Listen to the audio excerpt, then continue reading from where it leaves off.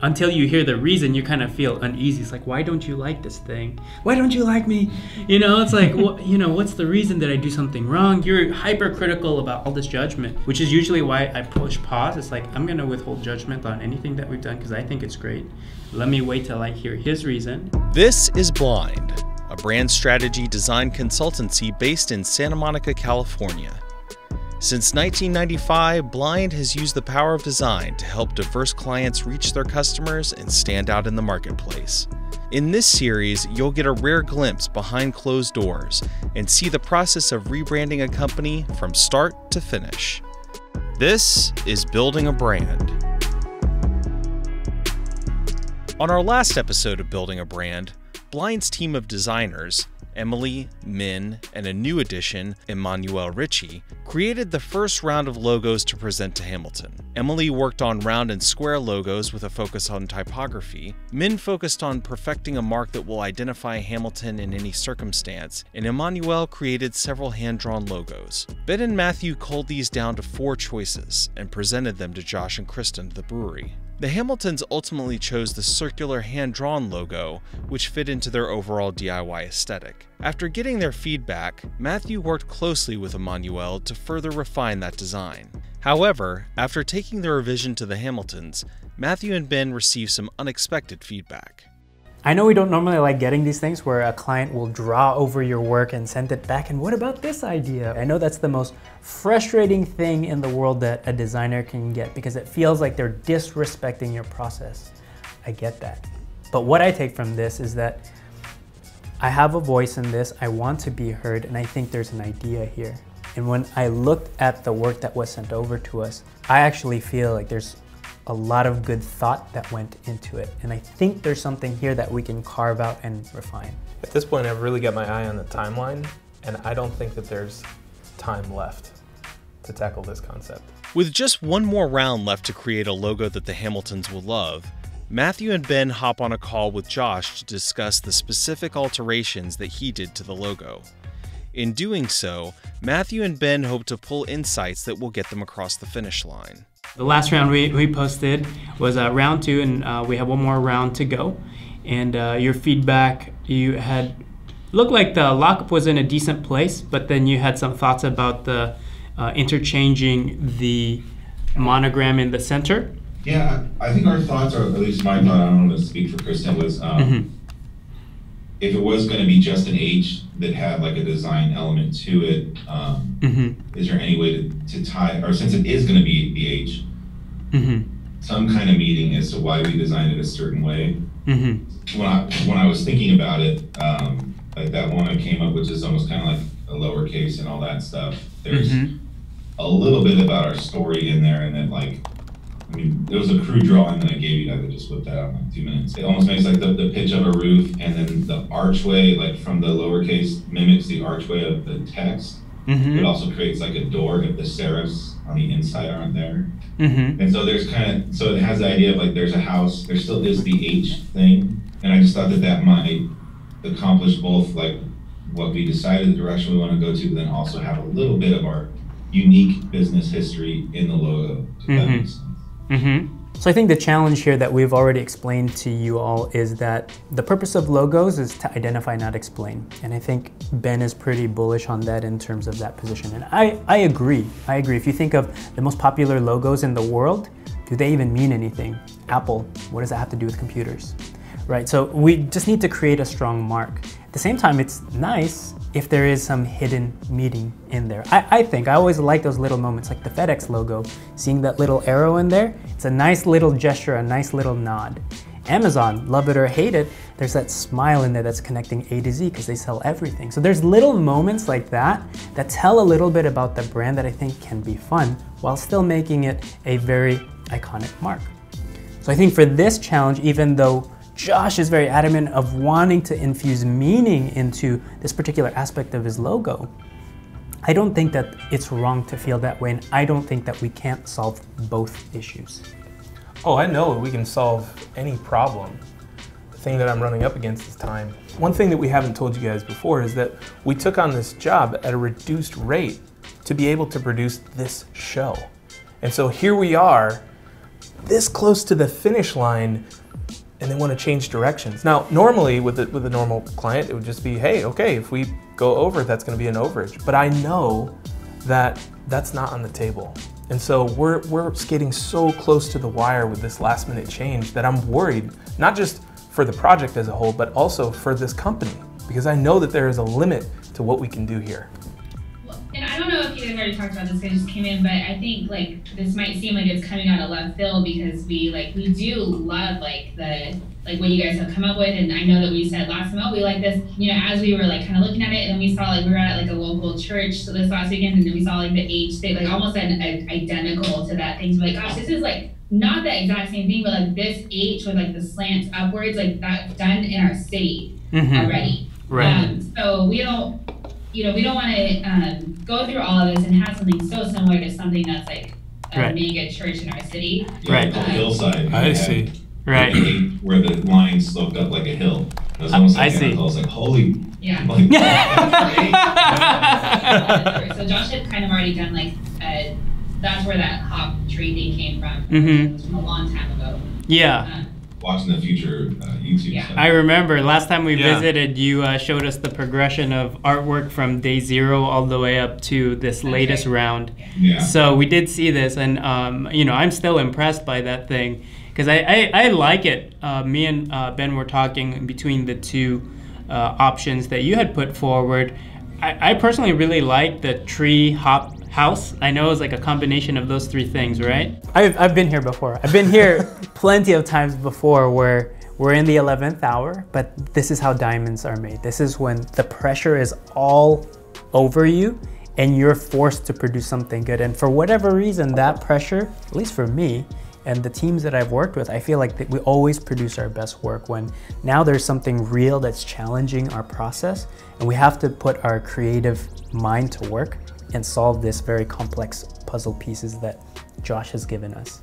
I've also been in these situations before, and it's really difficult to hit a moving target. That's what I feel like we're facing here. Because all throughout this process, we've talked about we're gonna stay away from using an icon, using any kind of illustration. You know, Josh even said in one meeting, he doesn't want a hop. Oh, you mean like it's not a hop? It's not like there's not like a hop somewhere, because I feel like that's the easy thing to go. Yeah. There's only so many ways you can draw a hop. We've built this thing together throughout this entire process, and backtracking to square one and trying to rebuild when we're this close to finishing, that's what's bringing me to this kind of point of frustration. So, I mean, when is enough enough? Well, the thing is, I don't think that we're completely going to square one. It's one facet of the entire logo. So I look at this thing, and it's like he's fine with the rest of it. They've been fine with the rest of it since they've seen it. We were talking about just having some kind of marker icon, something that's going to be identifiable for your guys' brand, and I think that this is something that's unique and interesting, right? Because it still feels like your tree from before, yet you are able to infuse the story of a hop in there, and then the house. But you know, I look at that thing, and you know, I feel like it probably could use a little bit of work just to refine that form. I'm primarily looking at the shape of the branches of the tree. It kind of looks like 2 A's back to back, and it's something that's throwing me off a little bit about that. Oh yeah, I can totally see that now. Yeah, it's like one of those things. Last time you saw the Z or the 2, and you couldn't unsee that. Yeah. Of the 2 directions, I feel like I really like that unique little emblem that you made there. So I would like to see if we could share that with the design team here and just explore refining that, knowing the root of where that came from. Okay. Yeah. You down with that, babe? Or is this our last like shot at nailing this part of it, or? Yeah, I think for the logo we are on the last round. So my goal today really is just to make sure that I understand obviously the motivation going in this direction, which I think is pretty clear to us now. As you saw in our last round in the round 2 PDF, there was a system that we're working out, right? As far as what is the logo, what does the brand look like across different sizes, from really big and large, from this complete lockup, all the way down to a tiny, tiny mark. So we got to make sure that the system is going to work across the board. If I were to pose it out there, because obviously you still have 2 options here. The tree is something that's from the legacy brand, and then the monogram is something that we've been proposing and pushing forward, and you have 2 options here. Are you leaning one way towards the other? I think we've always, I mean, I'll speak for myself, I've always liked the idea of the H. Like, every time you guys have proposed an H, like, that's kind of what we have been going towards. And I don't know if you're not. No, I could be happy with either three. The one that you guys currently did, but I think my concerns would still just kind of eat at me. Yeah. But I could still go that route, but I definitely would love it if we're doing an H, if there's actually some reason behind it. So if someone says, oh, you're just ripping off these guys, you're like, oh, no. What we'll do is we'll continue to refine that form. We'll see what it looks like across some different applications to make sure that does work across the brand. And then the next round, we will look at that in a more refined form so that we can all make the decision if that was the best way to go, or if we could just revert back to this monogram H. Awesome. Sounds great. Thank you, guys. After the call, Ben and Matthew feel confident in their understanding of what the client is looking for. However, this doesn't mean that Ben and Matthew are on the same page regarding how to move forward. Their original brand is growing on me, even though it's not the most like aesthetically refined. Like, I will miss that if we lose the tree a little bit. So that's starting to grow on me a little bit. So when I saw the tree, I was actually kind of pleasantly surprised. I was like, oh, the tree is kind of back in there. That's kind of a nice transition from where they're at to where they're going. Yeah. So it's like just taking a little bit of that legacy. So that's one reason that I ended up becoming a champion for that particular direction versus the monogram, and then hearing the reason behind why they didn't want to pursue this particular monogram, then it's like, okay, well, are we going to run into that over and over again? Okay, we're doing it. And it is a massive challenge for a week, but let's do it. With the decision made to move forward on exploring the tree mark, Matthew and Ben will turn over every rock to find the right answer. So it's been a couple days since we got Josh's feedback and Josh and Kristen's feedback. It's like he wants to do three things. He wants to capture the story of selling his house, hops to represent the beer, and then his original family tree, which is in the current logo, which is part of the heritage, right? Since then, we've had Min, our designer, explore a couple of variations from there. So this was the original starting from the top left, and she started with a couple things that are more asymmetrical. I feel like it's not far enough because it still has the same issues, right? Like the stem is a little too small, and I lose the house as soon as that becomes asymmetrical. It's like doesn't read like as a house at all. Then she started using more structural things, which again I start to see a little bit more of the house, but then, you know, by these points it feels like a matchstick that's on fire. It's like now I don't read any of them. And these ones that look like she tried to bring in, kind of break the mold a little bit and start bringing in more of the shape of the hops, which I like. And, you know, we pulled up some references here of what that could actually look like. And I really like the form of the hop. Like, I think they're quite interesting looking, right? And I'm glad she started exploring this, but I feel like, you know, just the gaps in the logo here, that they're not resolved for me. Like this reads most like a hop, but does it, we kind of lose the house, and it's also kind of like flowery too. Yeah. Because if you notice that all the reference, the hop is facing downward, and I think that's the way it grows on the plant. Right. So the stem is always on the top. So it's kind of difficult to translate that, flip it upside down when you're looking at something as simple as this. Right. So some random person on the street might not get hop from this at all. They might get flower. You know, let's just look at these three shapes and see different configurations of how we can put this together, because even though Min's effort, obviously there's a ton here, I feel like none of them is working. Like none of them are better than this already is. One way we could do this is, since this is the most important, this tree in the hop, or at least that's how I'm assigning it in terms of it's a beer company, and at least we can get the tree in there. This is kind of a nice convenience. What if we were to play with something where we knock the house out of here, kind of like a little Monopoly house or something? So at least we can maintain how symmetrical this is. This would still work at a lot of sizes, I think. You know, everything that's wrong with this is all about the size of the stem, and I noticed this here. What if we took the hop shape, we maintained it, right? Except we just made the stem bigger and pointed like this. Ooh.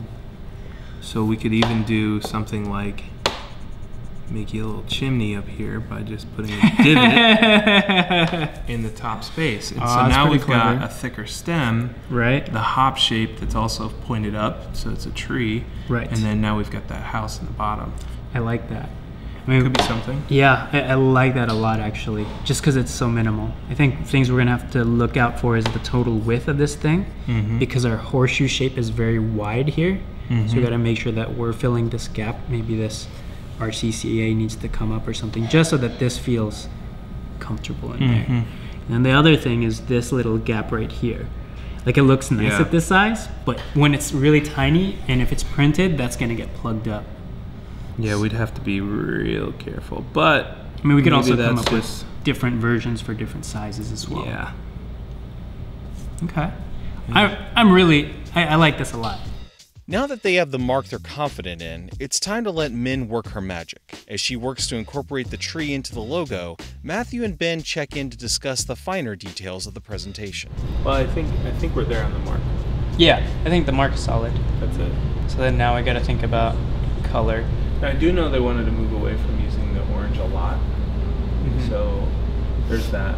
Orange and red are going to be, in the grand scheme of things, reduced. I like the white on blue as well. Yeah. Like that, the blue is really nice as a backdrop.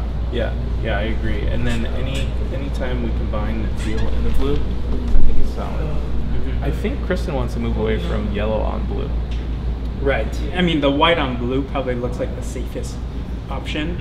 One thing that we could explore for this shape, because I like your idea of the outline, the stroke.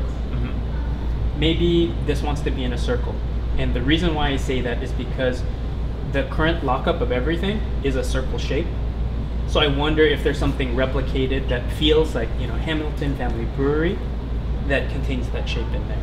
Just a thought. So maybe instead of putting it in a solid color, that is a circle, we just wrap it in Hamilton Family Brewery. As like text. That could be very cool as a small thing, because I like that a lot. And then now I feel like everything's related, from the smallest version of their logo to the full lockup like this. With exploration done and the presentation updated, Ben and Matthew get Josh on a video conference to present the final draft. Now at the end of the revision cycle, the two creative directors cross their fingers that their new logo will be well received.